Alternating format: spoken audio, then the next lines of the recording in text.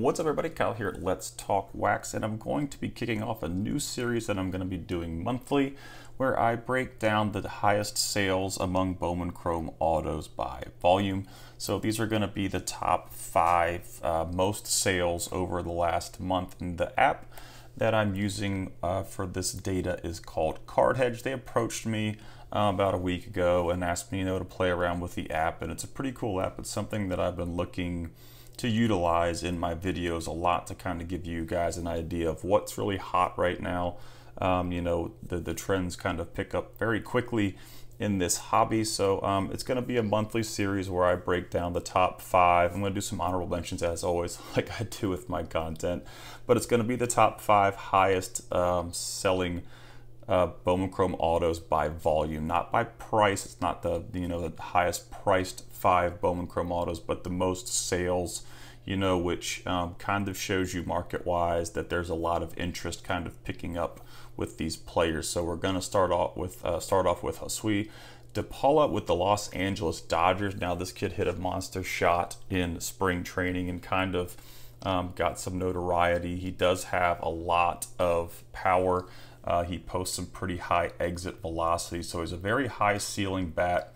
A young kid, he's 18.9, he's playing in low A right now. An outfielder, like I said, with the Los Angeles Dodgers. He's had 30 plate appearances so far this year. He's hitting 222 with a 37 ISO, so he's definitely not off to a very hot start. 23% K rate, 6.6% walk rate. He's got 0 home runs and 2 stolen bases. So the season is very, very young.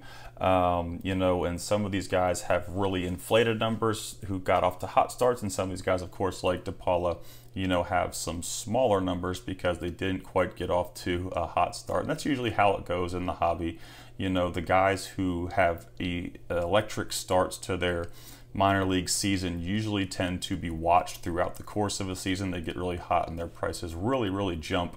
And usually it's just the guys that have a hot streak, at the beginning of the season, as opposed to the middle or the end.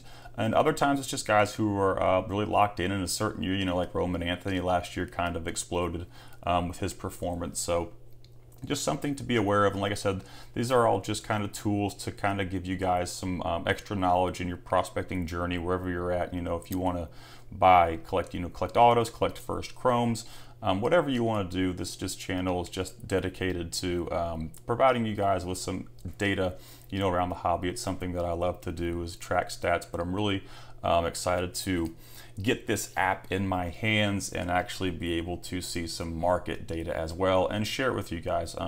I do have an affiliate link with Card Hedge if you guys want to check that out and check out the app. I think you get 10 days free if you use my link in the description, but also I get like a $1 or $2 cut from each sale that's made, so it does help the channel as well. But like I said, I had played around with other apps, and like I said, Card Hedge approached me.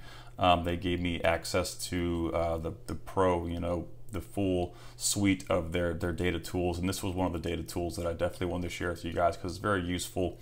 Like I said, as far as top sales. But we're going to stop talking about that stuff. We're going to get into number 4, the 4th highest selling prospect of this last month. At number 4, we've got Lazaro Montes, a very big, powerful bat. He's had 73 sales over the last 30 days. He's 19.6. He's probably got some of the biggest raw power for a teenager in minor league baseball. Off to a hot start. He's batting 400 with a 160 ISO.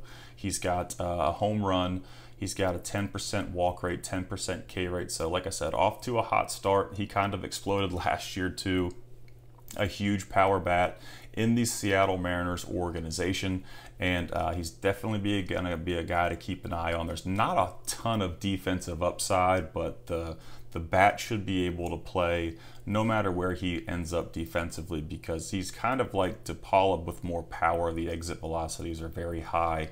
The power is definitely there. So a guy to watch if you've got some Montes in hand. He is selling pretty quickly right now. If he continues to show off the power that he did in 2023 in the higher upper minors, we could see a promotion to high A, maybe even double A if the Mariners are very aggressive. They were They're usually a pretty aggressive organization as far as, you know, sending guys up through the system. So he's going to be a guy to watch in 2024. And like I said, he's already had 73 sales in the last month and 24 sales in the last week. His average price right now for a PSA 10 is right around 160 bucks. At number 3, we've got Jackson Merrill, who had an amazing spring training. I didn't really foresee him breaking camp with the big league club this year. Last year, you know, based on his numbers, but he came out and played really well in spring training, and he broke camp with the major league club, the San Diego Padres. He was playing center field. He's 20.9, so he's one of the youngest players in Major League Baseball right now. And he's off to a really good start. He was a $50 auto. This guy actually, Merrill actually headlined my top 150 Bowman Chrome Autos list under $50. Prior to the start of spring training this offseason. His cards were right around 50 and 60 bucks. You can access that list on my Patreon page if you guys want to check it out. I'll put a link to that in the video description, and I'll give you some more information on that as well. But it's pretty crazy how quickly he exploded as going into the 2020 or 2023 offseason as a $50 auto, you know, and now he's selling for I think it's PSA 10. It says the 52-week high is $200. So, and you can see the 52-week low was $60. So his stuff has really jumped based on his performance across 45 plate appearances. He's hitting 333 with a 215 ISO. Exceptional K percentage at 6.6. He's got 2 homers and 2 stolen bases with the big league club right now. So Merrill's definitely a guy who is taking off so far in 2024. And I wouldn't say it's a shock, but I am a bit surprised to see him having so much success. You know, he did have good numbers in 2023, but I didn't really see him being this, his prices jumping this much within the course of a few months. So we'll jump into number 2. So at number 2, we've got Junior Caminero, who recently came off the DL today and had an amazing game. He hit a home run with like 110 plus exit velocity. So he was injured in late March. He strained a hamstring. He was reactivated from the DL. He's in AAA right now, 20.7. Third base, Tampa Bay Rays, another one of the guys that headlined 2023 Bowman.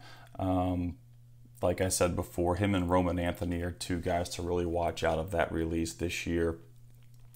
He had 91 sales over the last 30 days, and the sales are probably going to pick back up if he continues to, you know, prove that he's healthy and continues to hit in AAA. It probably won't be long before we see him at the big league level. He did get some time last year in 2023. Didn't really perform very notably, but he only had a small sample size. I think it was under like 50 plate appearances, and he really didn't get much time to get his feet wet. But you know, he was hitting well going into spring training. He had the hamstring injury, but he's back and he's in AAA. A homer tonight, a big game for him tonight. I think they were up like 12-2 when I watched the footage of the home run. So one of the biggest bats in the minor leagues right now. In my opinion, you know, the kid's pretty special. I think he's going to do some really special things with the bat. His current prices are right around 338 bucks for a PSA 10.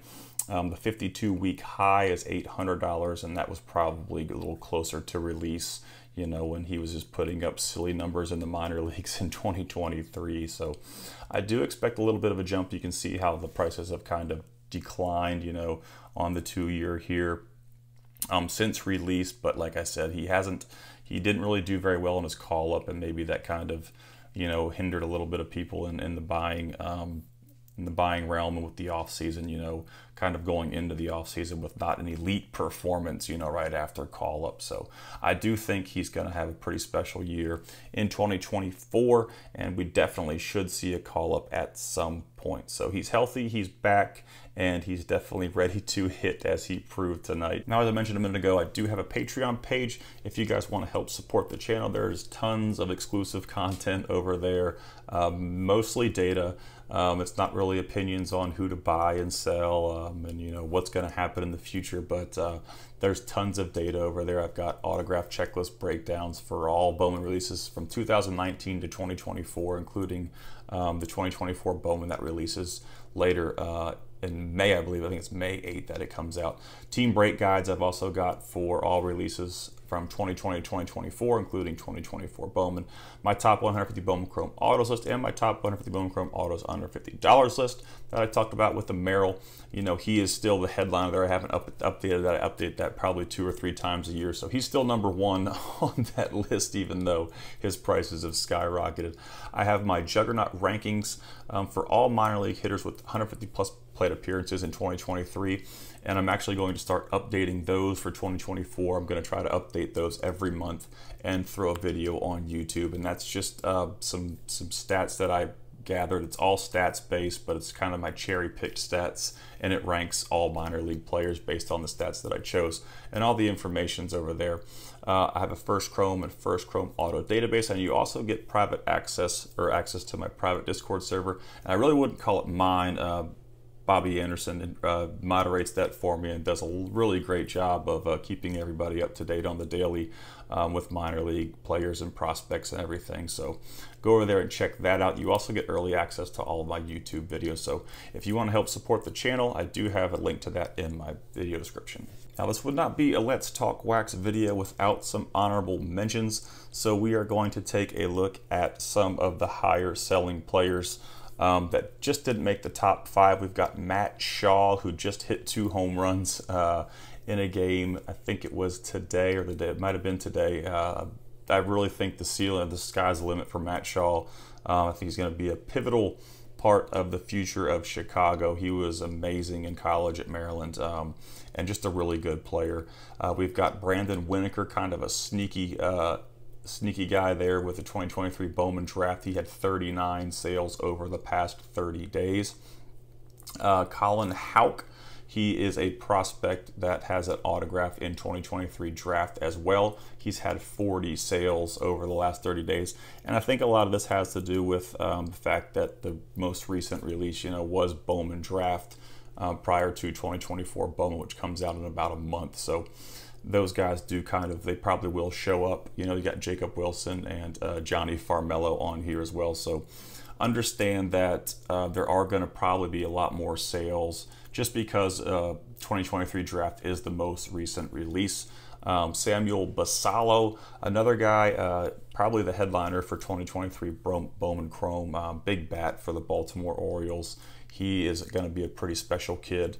Like I said, Jacob Wilson, who is a hit machine. There's not a lot of juice there, but he has an elite hit tool, and we could see him in Oakland, as early as 2024. And Johnny Farmello, another one of the big crop of Seattle Manor young prospects with like Colt Emerson, Farmello, Ty Pete, a lot of those guys that came out of the 2023 draft. So definitely some guys on here that surprised me, like Winokur, Houck, and even Farmello. But like I said, do understand that most of these guys are out of 2023 draft, which was the most recent release, is probably why a lot of the sales have spiked there. So at #1, we do not have Jackson Holliday. I think Jackson Holliday was right around number 10 in the most sales by volume on this list. So he didn't quite make the honorable mentions list, but with his recent promotion to the MLB, there's been a lot of hype around him. He's got his first hit the other day, so I think that Jackson Holliday may be a guy we see on the next month's update. But there's been 92 Wyatt Langford sales over the last 30 days, 15 over the last 7. So he was pretty hot at the beginning of the 30-day period. You can see, like I said, the guys that have the lower 15-day sales, the lower 7-day sales are kind of slowly starting to calm down a little bit. He's struggled a little bit at the major league level. Angel Hernandez he would use the word screwed. That's about a very family appropriate word, but he did cheat him out of some at-bats this past week. So Langford's had some tough times at the plate with some tough calls on balls that were about 6 inches off the plate. So I think it was one of the largest misses by an umpire audit since auditing had become a thing with umpires. It was like 6 1/4 inches of ball outside that Wyatt Langford had called on him. So he was getting some tough pitches called on him. But amazing spring training, an amazing 2023 season, which was a small sample size, but I mean, it was just one of the most video game-like performances I've seen from a post-draft player in years. Over 55 plate appearances, hitting 240 with a 60 ISO. So just not a whole lot going on yet. He hasn't really been able to get things cranking, you know, at the big league level. He's 22.4, plays left field for the Rangers, but I definitely think that Langford is going to be a guy that probably will not ever see the minor leagues again, you know, unless it's an injury situation where he has to go down to rehab. But I think he's going to be a pretty big bat for the Rangers, and definitely a guy to keep track of in the future for sure. All right, that's going to wrap this one up. Like I said, if you guys want to help support the channel, unlock lots of exclusive content, I've got a bunch of it over on my Patreon page, so be sure to go ahead and check that out. I'll put a link to it in the video description. I want to give a big shout out to all my level 3 subscribers over on Patreon. You guys rock. And like I said, I'll be doing this series monthly so you guys can kind of get a feel for who are some of the higher sales by volume prospects out there right now. If you guys enjoy the channel and enjoy the videos, don't forget to subscribe, and y'all have a fantastic day.